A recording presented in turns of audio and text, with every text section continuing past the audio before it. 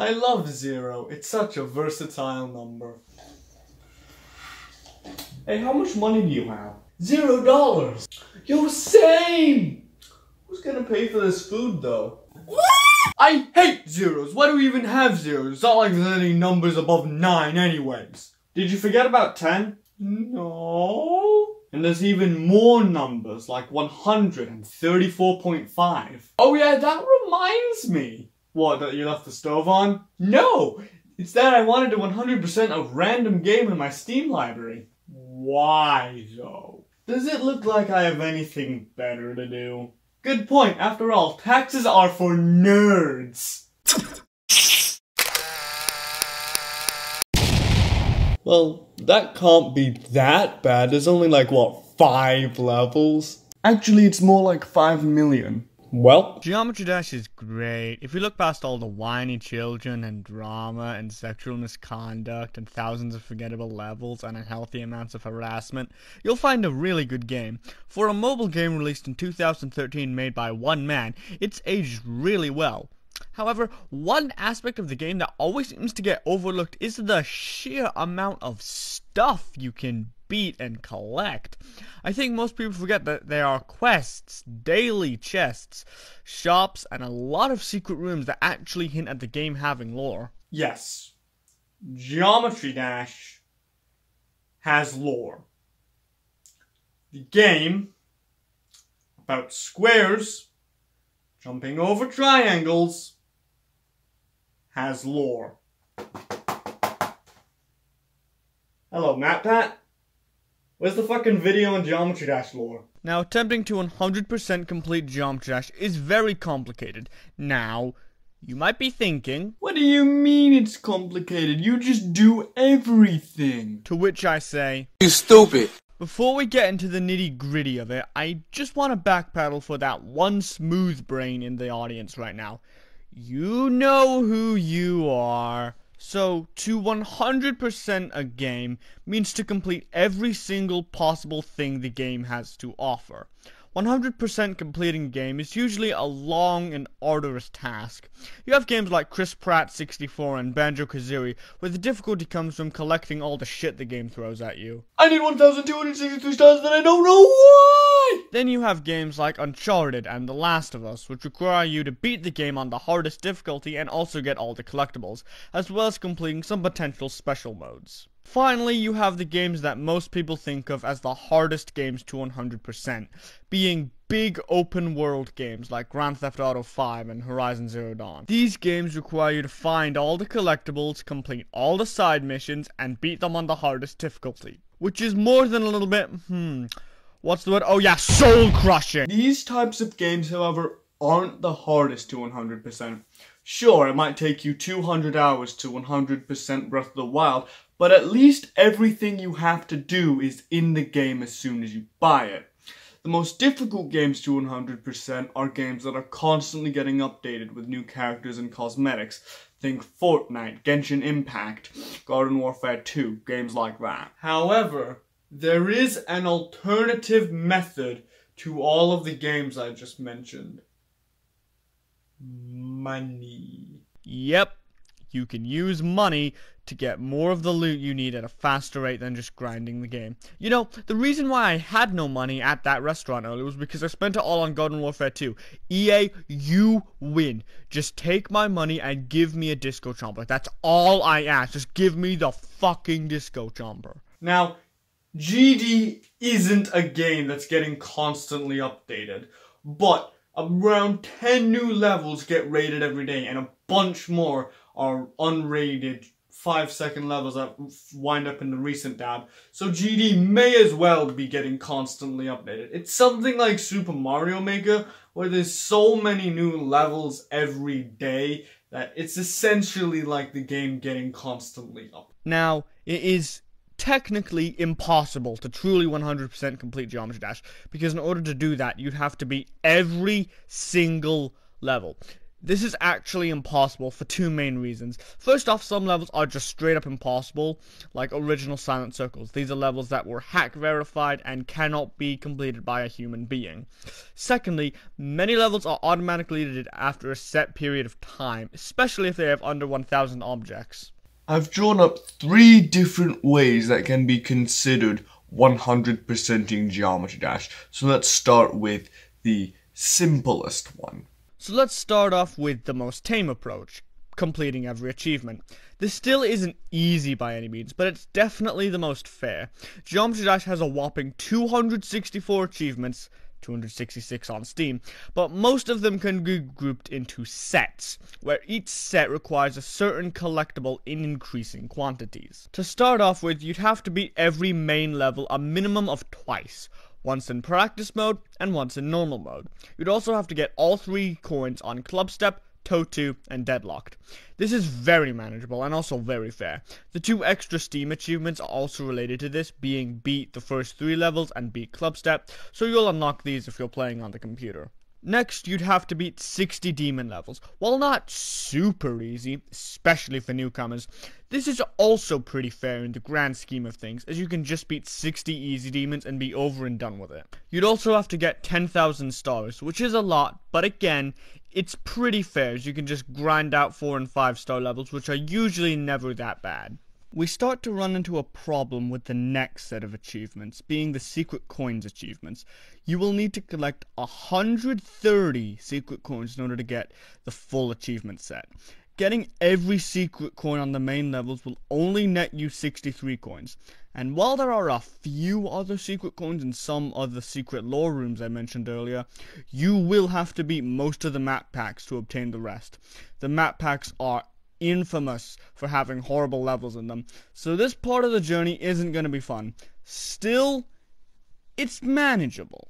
After this are the silver user coins that can be found in user created levels. You'll need a beefy 1,000 of these bad boys, which is definitely a lot. My recommendation is to obtain them from a lot of 5 to 4 star levels made by Adiel and other similar creators, since the coins there are usually very easy to nab, if not free. This, like the 10k star achievement, are ones that aren't particularly difficult, just very time consuming. The 45 map packs you'll need to complete to get all of their achievements honestly isn't that bad, since you'll need more to get 130 secret coins. It still won't be fun, but since this one goes hand in hand with the previously mentioned achievement set, it's not that bad. The 5,000 diamond achievement is probably the easiest set of achievements in the entire game, since all you need to do is open the daily chests. You can also obtain them from beating gauntlet levels, weekly demons, and daily levels. But why would you do that? You don't want to play Geometry Dash, do you? Anyways, you'll need to actually play the game for this next achievement set. Oh, fuck off! 1,000 user created levels really isn't one to worry about, since you'll almost certainly reach it before you get the 10k stars achievement. The 100,000 jumps and 20,000 attempts achievement sets are both ones that will probably be done way before you expect to. But for the 20k achievements in particular, you could just leave the game running on a random level for 2 to 3 hours to rack up a pretty nice amount of achievements. The miscellaneous achievements are all very easy, as most are just clicking on some links to Rob Top social medias. But Britdarg! I hear you say. I don't want to make a Facebook account. I'm not 40. Well, you only need to click the links, despite what the achievement description says. Simply visit all the links and the achievement will be done. As for the supporter achievement, you'll probably get it by fiddling around with the icon select screen. So Close, which requires you to die at 95 or further on a main level, is also pretty easy to accomplish. The next 2 achievements can easily be obtained by just going through the recent tab religiously. Like or dislike 2,000 online levels and rate the stars of 2,000 online unrated levels aren't very difficult, just time consuming. Following 10 people is so ridiculously easy that I don't get why there's 2 achievements for it, with one of them being following just one creator. Adding 10 friends is actually impossible, since if you're attempting this, you won't have any friends. Sorry guys, video over.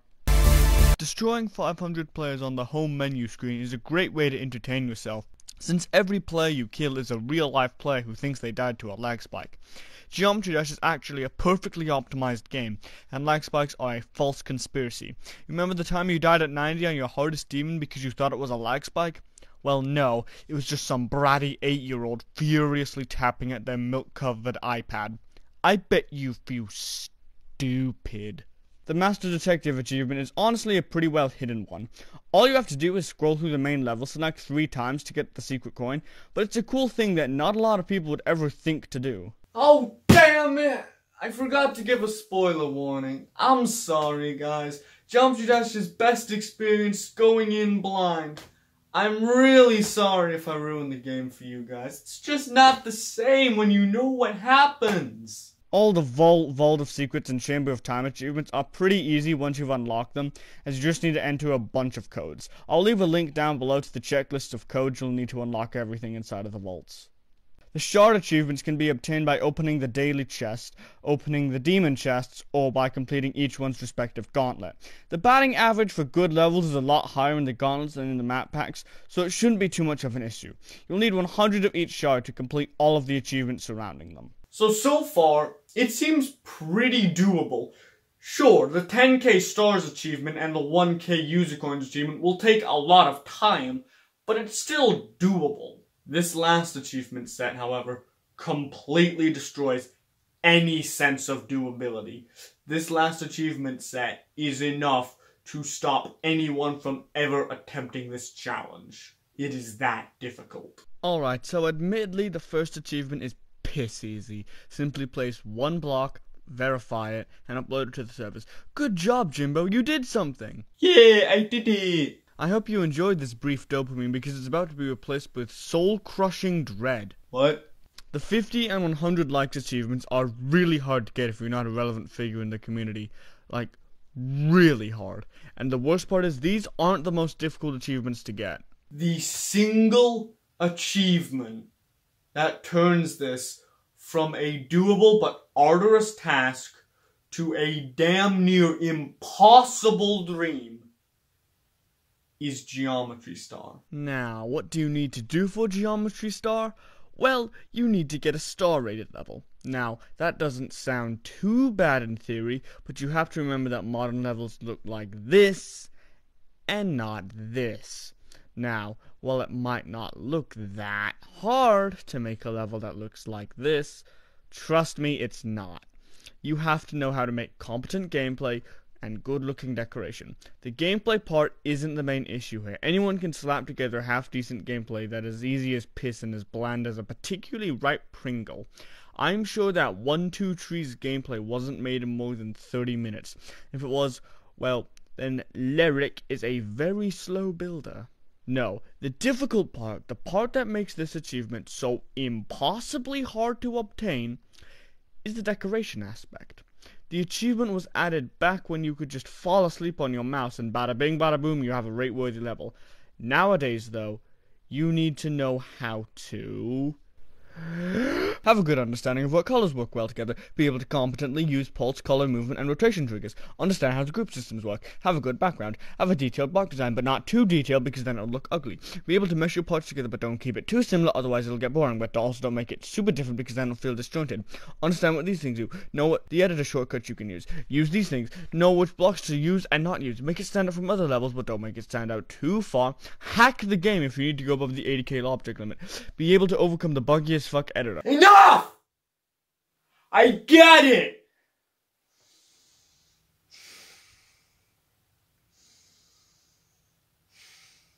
So in conclusion, achieving every single Geometry Dash achievement is a stupid and arduous waste of time that is near impossible because of one singular achievement. And the best part is, this is the easiest form of completion. We still got 2 more of these things to go through. Oh boy! The second form of completion really isn't that much more compared to the first one. Essentially, you just have to beat all of the map packs and the gauntlets and unlock every icon. Now, technically, that second part is currently impossible, since you need to import the icons from the spin-off games, and that is a feature that will not be available until 2.2. Oh yeah, 2.2, in case you need a reminder of how bloody long it's taken. I was in the middle of 5th grade when 2.1 came out. I am now a sophomore in okay, I'm just joking, I'm only a sophomore in high school. You may never know, though. I may well be 20 by the time 2.2 comes out. It's impossible to tell. But it's okay, RobTop. You take your time. You'll get it out eventually. Anyways, with what is currently possible in 2.1, getting all the icons and beating all the map packs and gauntlets is pretty simple. The map packs are bad. We've been over this 1,000 times, but you will have to complete them. Suck it up! For this form of completion, you'll also max out your secret coin count to 149. You already got all the hidden ones from completing all the achievements, and the 19 you didn't get from completing the last form of completion are tied to the remaining map packs. Getting all the icons is pretty time consuming, but not overly difficult. First off, you'll need to buy all the icons and colors from the shop with mana orbs, which you get from making progress on 2-star levels and above, as well as from opening chests. No wonder so many Russian GD players are such twatheads. Look at this blatant display of capitalism.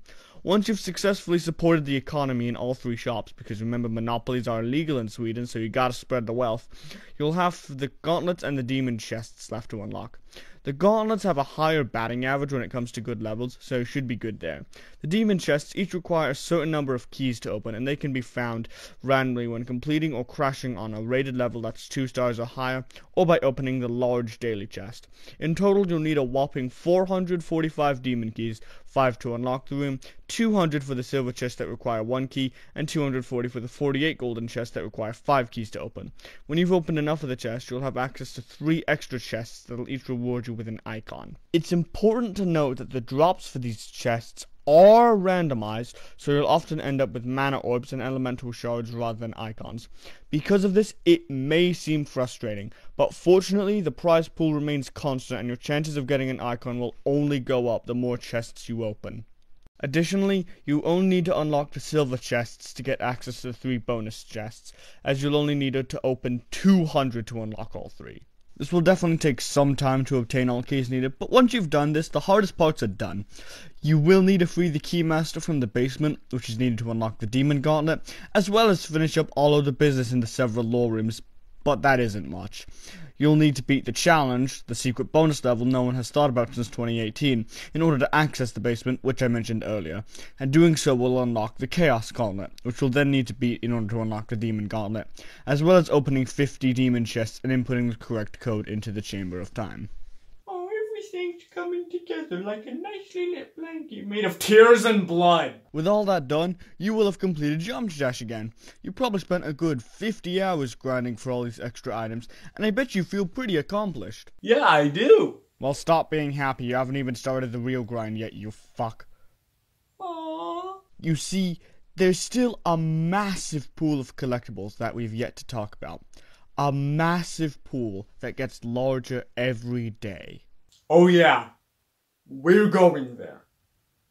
In order to truly 100% Geometry Dash, you'd have to collect every single star, use a coin, and beat every single demon.